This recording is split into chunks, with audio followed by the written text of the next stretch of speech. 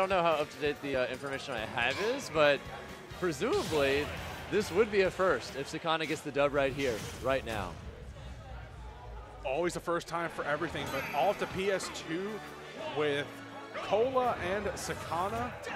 I am wondering how Sakana is going to try and get their openings. I feel like a lot of it will be out of shield pressure, but can't whiff a single grab against Roy. I feel like, especially against a player of Kola's caliber, a single whiff is essentially a death sentence. No, 100%. And especially one thing that you're going to see a lot is this is a very, very violent matchup for both characters. Like, whoever usually gets the first hit can take it for a long time.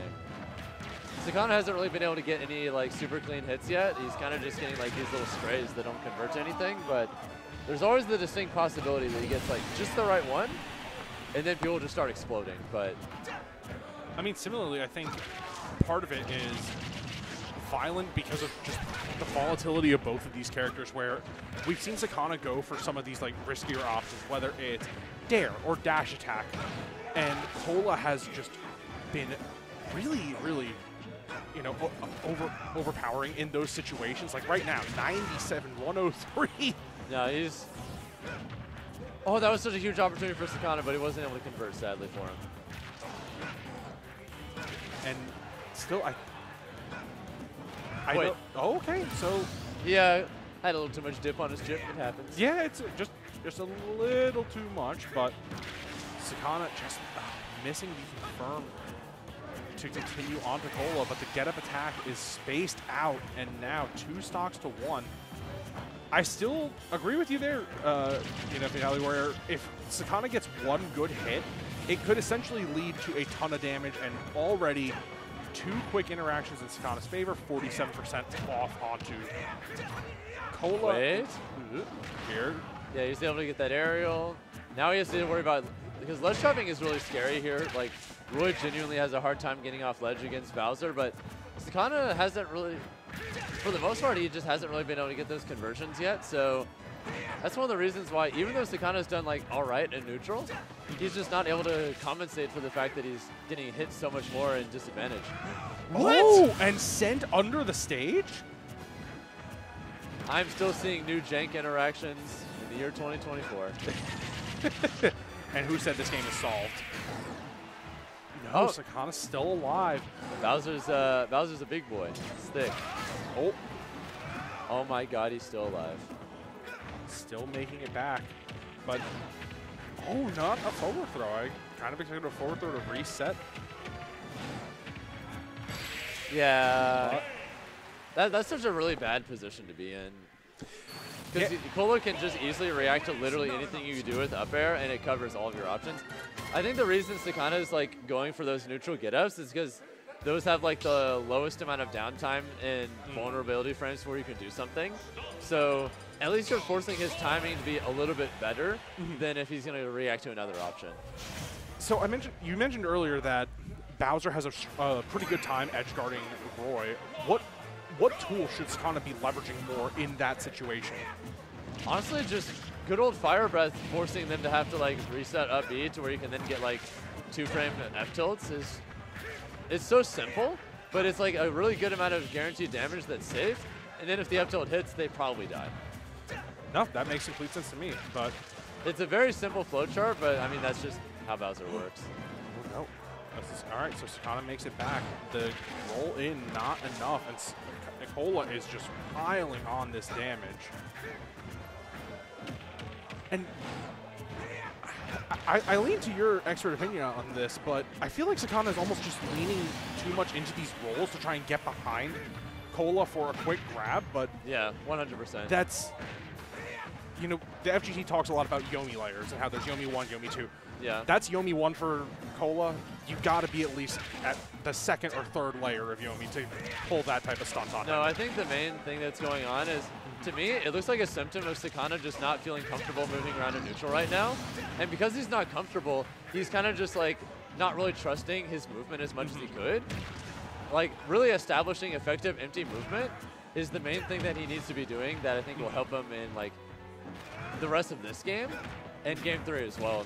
And maybe beyond if he's able to start cleaning things up, because he's done fine in a lot of scrambles, but his managing of space outside of those scrambles has gotten him killed a lot.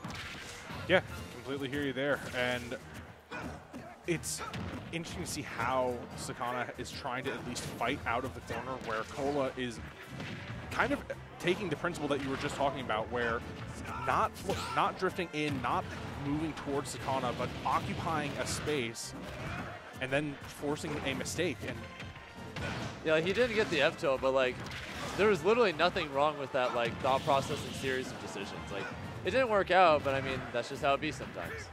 Yeah, it just do it again next time. The Fire Breath did exactly what its intended purpose was, which is to create that type of scramble at the edge, but not enough. The back air closes out the stock. Sakana wants to run it back on PS2.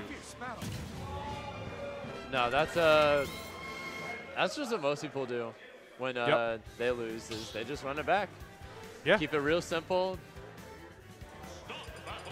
I mean, I don't disagree at all. I always like to see a little bit of stage variety, but like you said, keep it simple. If you can just run it back, why not? I do like how Sakana was at least able to try and get some openings, but good parry. Let's see how Sakana can capitalize. For sure, for sure. Yeah, it looks like they're doing the top 16 loser sets as well. I just heard some of them called in the background. Oh, wonderful. Yeah, I don't know how many losers top 8 sets or top 12 sets we're gonna get. Maybe we'll get like 1 or 2, but we'll see. Well, we'll always have, we're gonna have good action regardless on this stream, but I do feel like Sakana has been doing just barely with that grab. Was the right idea, wrong direction. Yeah, I think the main thing is once he gets a little more, like right there he could have gone something, but he just didn't trust that he actually got the parry and reacted enough. Like it looks like he's just doubting himself with a lot of his actions. Yeah. You cannot doubt yourself scrambling against Kola. No, and you need to full send everything you do. Yeah, against a player of that caliber, I feel like the slightest hint of indecision is like blood in the water to them, because they can sense you're not confident in that, and you've probably done this before with other players in bracket, and you just run over that decision-making process. Yep, he's able to get that fair. Now, I really like that little reset with up B as well, because he's able to force this little spot where he's able to get those nice frame traps. Got all that extra damage too. Finally, not closing it out just yet, but Kola is in such a good position. This is kind of what I liked earlier, where you're able to just stay out of the effective range of Sakana and able to bully him from there. The up B finally closes out the stock, but yeah, the amount of work you had to do just to take that one stock as Bowser, yeah, that's not a good sign that things are going well.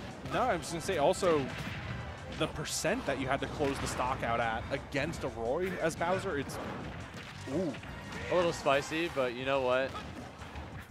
Down 2-0 is like a little time to get spicy, so why not? And so is the beautiful call out on the aerial drift though. Like Sakana's been very consistently trying to regain stage control in the same way. Kola maybe chose to like let it go earlier. Maybe he didn't, but either way he decided to take advantage of it when he knew it would take a stock, so that's what matters. And I like Sakana's use of the Fire Breath there into holding the shield. It's almost got any punish again, but now Sakana playing well and evens up the stock count. This is a great position for Sakana to be in. No, I think this matchup is very even, more likely than not. It's just Kola's just been playing better for the most part. Nah, if he shielded there, that was it. Yeah, that was the game right there. Not quite enough yet, but Kola piling on the damage. 119 for Sakana. I think that's it. Nope. Nope. It's Rage in the bank. That's it. And again, Sakana trying to take stage control aggressively, and Kola is right there to call it out.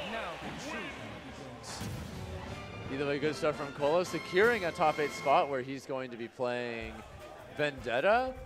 It looks like we're probably going to get DD versus Janktrees next.